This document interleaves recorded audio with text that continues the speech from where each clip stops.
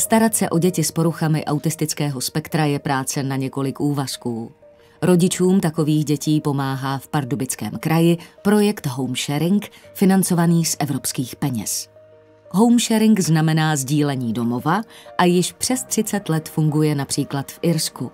Více o něm řekne jeho koordinátorka Eva Černá. Homesharing je projekt, který realizujeme v rámci operačního programu Zaměstnanost plus v Rodinném Integračním centru na území Pardubického kraje. V rámci homesharingu propojujeme hostitele, což jsou vlastně lidé z běžné komunity, kteří chtějí nabídnout část svého domova, část sebe rodinám s dětmi s postižením. Hostitelé svou činností jednak přispívají k socializaci dětí, ale také pomáhají jejich rodičům, kteří si mohou v takto vzniklém volném čase odpočinout, anebo se například věnovat práci. Oslovila mě moje dcera, která pracuje v Rodinném Integračním centru, že hledají asistenta na dětský příměstský tábor k autistickým dětem a já jsem do toho šla. Po týdnu vlastně s těmito dětmi, kde mi s nimi bylo opravdu dobře, tak jsem zjistila, že by mě zajímalo něco o tom autismu vědět víc a vůbec o světě těchto dětí.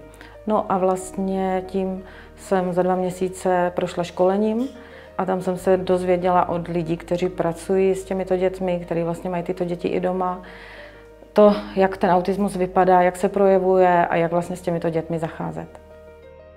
Díky službě Homesharing jsme se seznámili s velmi vstřícnou, milou a empatickou hostitelkou Jaruškou.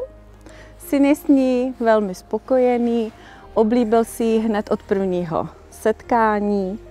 Homesharing je vlastně založený na vztazích.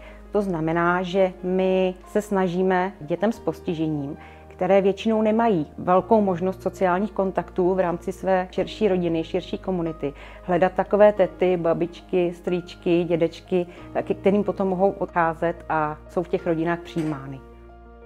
Za Homesharing jsem nesmírně vděčná, díky němu můžu čas věnovat více Filipkovým sourozencům, můžu si i jít zasportovat, zrelaxovat se a vlastně pak mám víc energie na to, abych s tím Filipkem tu péči zvládla. Díky hostitelům Jiřince a Mirkovi Filipek může zažít nové zkušenosti, jako je třeba nakrmit slepičky, které my jako v paneláku nemáme, anebo jít se podívat na koníčky a vidím, že mu to prospívá a je tady spokojený a šťastný. Jezdí sem rád a s úsměvem.